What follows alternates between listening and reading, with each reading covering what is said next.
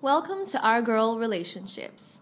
On this channel, we talk about problems people face in their day-to-day lives. Let's start with a video. Using a throwaway account because my friends and relatives know about me and I don't want to make them aware of my situation. I'm literally going insane at this moment and I can't think straight, but I will try my best to list out as many details as I can recall. So, I'm a 39-year-old guy and my wife is 24. We've been happily married for roughly 6 years. We got married in a hurry because my wife, who was 18 years, got pregnant, and after a series of difficult situations, we finally settled down. I am the breadwinner of the family, and my wife is SAHM of our 6-year-old son. Even though she stays at home the whole day, she takes up no job or hobby that could make us some extra money.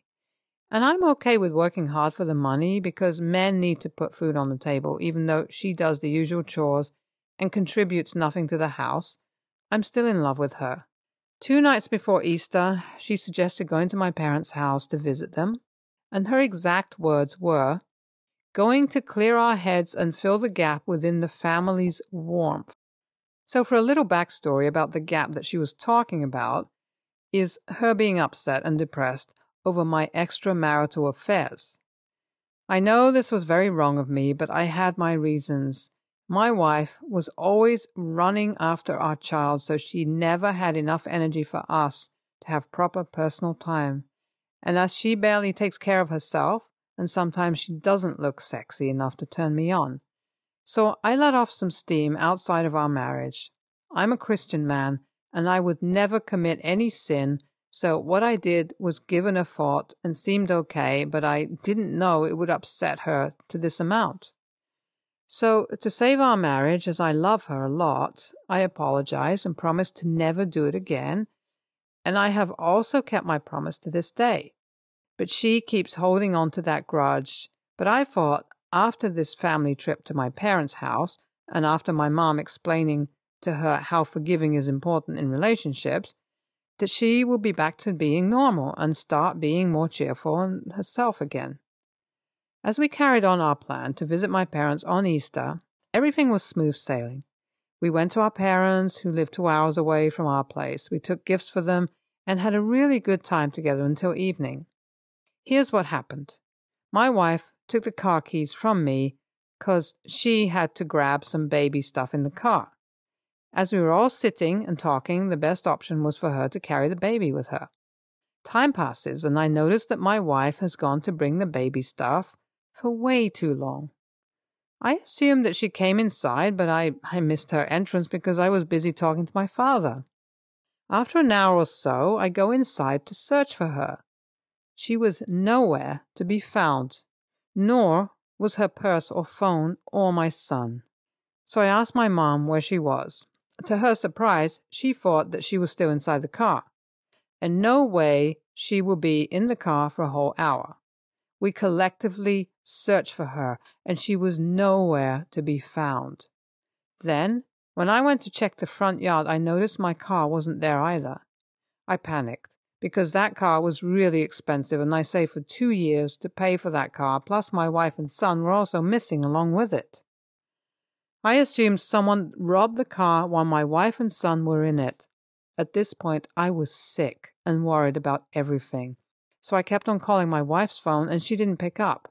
After calling her several times, when she picks up, you can see some hope of getting my car and family back. But after saying hello for a while, the only thing I could hear was my son saying, "We will never see you again," and hanging up. Before I could process anything or call her back, she has blocked me and my family from everywhere, and now her number is completely and doesn't exist. Now I am stuck at my parents' house because she took my car. We have already called the cops and explained how my wife kidnapped my son and took him and stole my car and ran away somewhere. I have tried contacting her family, but they don't respond to my calls or texts because they think I'm abusive, toxic, and trapped their daughter by getting her pregnant only when she was the one who was eager to sleep with me. Everything is so messy and makes me angry enough to break a few steel rods with my bare hands, but I am saving up all this anger for my wife to face. She has a lot of explaining to do, and I don't really think I can trust her anymore. She has to literally climb mountains to bring my trust back to her. I am also worried about my son, who must be missing me a lot. She really made a child say such a bad thing to his own father. I may forgive her, but God would never. I expected this to be a very sympathetic community who would have understood me and would have understood how hurt I was by being humiliated in front of my parents. And to clear it for everyone, I just knew her when she was 17 years old. I made a move on her after she turned 18. So me being a pedophile or groomer is out of the question, and y'all are basically blaming me for stupid things and accusing me of crimes I never committed. My wife stole my car and kidnapped my son too. This is what we call a crime. If anyone should be going to jail, it should be her, not me. And I don't think my wife would ever have the courage and guts to divorce me. I'm not letting her go until I feel like that's really a good thing to do. No, the cops still haven't found my car or family. I'm doing everything I can. If I find out my son is being hurt in any way or my car being damaged, I would take this matter to the court and sue her. I've been living in my house. I also have a friend over to take care of the house. She understands my situation and actually sees my wife is wrong in all of these matters and is there whenever I need support. So the cops found out about my wife and my son. They were living at my wife's mother's house. I never thought that she would reconnect with people who called me toxic and abusive. Being hurt is an understatement in this. I never thought that she would fall this low in my eyes. We have yet to speak, but she is adamant about getting divorced because, in her own words, what I have heard from the cops, she said, I am an emotionally abusive and cheating screwhead who makes her feel depressed. My heart was completely shattered after hearing all these things. I never understood why she would feel heartbroken around me. We have yet to speak. I hope we can do it as soon as possible and reach a peaceful agreement and go back to being happily married again. And I also got my car back. I'm not pressing charges on her because I love her, and I don't want to give her a hard time. So it's been a month now, and a lot has happened since then. My wife and I, should I say ex-wife, doesn't want to be married with me anymore, so we're getting a divorce. And as for our son, she got custody to have him, and I have to send money to her for bearing all the expenses, such as food, shelter, and school. I only get to visit my son twice a month because his mother claims I have emotionally and financially abused her to an extent that has caused her mental distress. From what I have heard, she goes from therapy and other psychiatric help. I honestly don't know why. It all seems total of BS to me, and she just made it up to go away from me and have some money because she has zero capability of earning her own. I'm doing well. I've gotten a new girlfriend, and she's really chill and not insecure to let me talk to other women. I've gone back to work. It's pretty stressful, but as a man, I have it completely under control. WTF? I have no words for this level of delusion and narcissism. You are the biggest a-hole I have read about in my whole Reddit browsing span. So, first, you knock up an 18-year-old and force her to marry you, and blame her for being eager to defend yourself while explaining why you knocked up an 18-year-old? A big yikes. I just knew this was going to be a gross story when I saw the age gap in the first paragraph, and the audacity to act like the hero saving face? Yes, your wife's no soon-to-be ex-wife's family is right about you. You are a groomer and an abuser, and that poor kid who has to grow up and actually know what kind of shit his own father is. And then you blame her for being a SAHM and how tiring your job is. And when she is actually running the house and looking after your kid 24/7, you cheat on her and think that an excuse can save you? Sir, I don't know you, but knowing this much is more than enough for me to call you a really bad person. And what true love? It's just you abusing an innocent woman for several years. And she did nothing wrong. If I were her, I would run away too. Please have some care of the world and escort yourself to some good mental hospital and work on yourself. Okay, this has to be fake. And the fact that there are NTA comments makes me lose faith in humanity. Like, didn't you people read what he wrote? You don't even have to read the whole thing to declare him something worse than an a-hole. Honestly, sucks to be you and living in that blind shell you live in. Please think of everything you are changing. You may end up in a better place in hell. Next story. My younger sister, 28, married 2 years ago.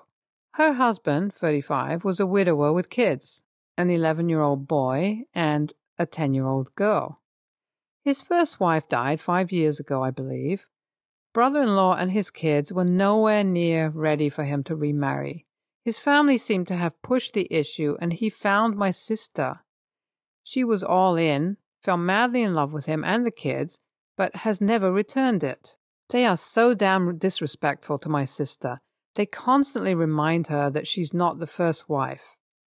He will actively say things in front of everyone about how much he misses his true wife, and how you only have one real love in life and losing that is the worst thing ever. My sister has confided in me that she often feels like she made a mistake, but she's not ready to admit it. She leans on me, and I try to help her. The kids have told my sister that she will never be as special as their mom, that their mom was the best and my sister is poop. My sister's birthday was in November, and we had a small family celebration. Right in the middle of it, the kids protested their need to attend and asked why they would celebrate her when she's not important to them. Brother-in-law said nothing. I told them it wasn't a kind thing to say. They laughed at the idea of being kind to my sister. They also said they didn't care what I thought because I wasn't there for them. Then, later as we all ate cake and he talked about his late wife's 28th birthday and how he had spent weeks planning a party for her because she's had a rough year, and then he and the kids started planning a week-long celebration for what would have been his late wife's 35th birthday later this year. I've had enough. My sister isn't ready to do anything, but I have been clear I will not allow them to come into my house and disrespect my sister and shit all over her. Brother-in-law has tried to come with my sister a few times, him and the kids, and I have been firm in my stance. I also refuse to host any family dinners because I do not want them in my home. Brother-in-law is pissed. My sister said my house is a nice break from them. He said the kids are kids and we're all family. I told him he and his kids don't appear to think so, and they're certainly not treating any of us like we're family. The rest of my family thinks I'm maybe stepping too far, since he is my sister's husband. AITA? NTA. Your brother-in-law and his kids are mean and disrespectful of your sister. I don't know why they married to start off with. No one is saying they should forget their mother, but she doesn't have to be shoved into your sister's face all the time as being the best, and that she's basically crap. The least the children can do is show her respect, but they don't see their father doing that, so why should they? If I were your sister, I would leave this shit show of a marriage. NTA. This is not a marriage. IMO. Brother-in-law didn't seek for a wife, a mother. He searched for a bang maid, somebody to do the chores, raise the kids, and warm his bed. But an equal partner? No. I hope your sister has an IUD as birth control so he can't baby trap her into staying if she someday wakes up and decides to leave. Do not count on the pill. They can be tampered with. A quick heating in the microwave with a hairdryer, deed done. Next story. Thursday, I was leaving work and this guy I work with, named Jim, called my name and asked if I was leaving. I said yeah. He asked if I'd give Lisa a ride home because she was having car trouble. Lisa was standing right there, so it was kind of weird, like, why couldn't she ask herself? I asked where she lived. She was going in the complete opposite direction where I live. So I said no and went home. This is a retail job and was 3 to 4 in the afternoon, so it's not like she was standing in the parking lot in the middle of the night. the store would be open another 8 hours. I didn't think it was a big deal. Well, at work yesterday, my coworker Rob said, "I heard Lisa asked you to give her a ride and you said no." I said, "Lisa didn't even ask me, Jim did." "But yeah." He said, "Dude, that's mean." I said, "She was going in the complete opposite direction I was, and she barely even talks to me besides when she's commenting on my purchases." He said, "So what? She needed help. Would you have given a friend a ride if it was out of the way?" I said, "Yeah."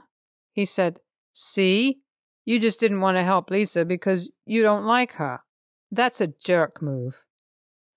It's true that I don't like Lisa, and I would have given a friend a ride to where she was going, but that's because they're a friend. But that same logic, why didn't Lisa ask a friend? In the past, I felt like Lisa talks down to me because I'm younger than her. She's a cashier, and I usually, when I go on break, she's the only cashier that's open, so I have to go to her to check out. I bring a sandwich to work, and we'll buy chips or something else to eat with it on my first break. Then on my second, I get a candy bar or something. Lisa constantly makes comments about it. "Junk food again. Don't you ever eat anything healthy? You should have an apple.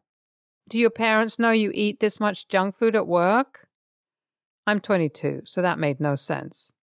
I eat plenty healthy when I'm not working, but that's none of her business. She's not my dietitian. Then, a month or so ago, I bought a new TV. I was talking to someone about it on break. Lisa was there and butted in. "You won't be able to spend like that when you're an adult and you move out. You have bills to pay." I don't live at home, and again, I'm 22. I just didn't want to have to drive 15 minutes in the opposite direction for someone that never even talks to me, besides to talk to me like a 12-year-old. AITA? NTA. I mean, could nobody else give Lisa a ride home? Also, do you look especially young? Because apparently everyone you work with seems to think it's okay to lecture you about whatever they feel like you've done wrong, whether it's not helping somebody in need. That guy was annoying.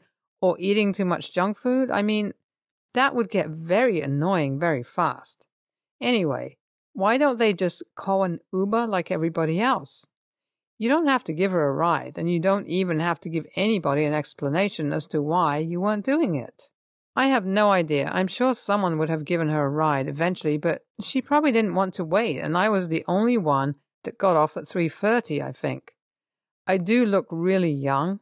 I get carded constantly, even if I buy a lottery ticket. But Rob knows how old I am, so I have no idea what his deal was. He's the type that wants everyone to get along. NTA, sounds like Lisa should be learning a valuable lesson here. When you aren't nice to people, don't be surprised when they aren't nice back. Why would anyone want to sit in a car with someone who belittles them? I understand why it was your responsibility to get her home. If she truly thinks she's the adult and you are the child, then she should have been more than capable of finding her own way.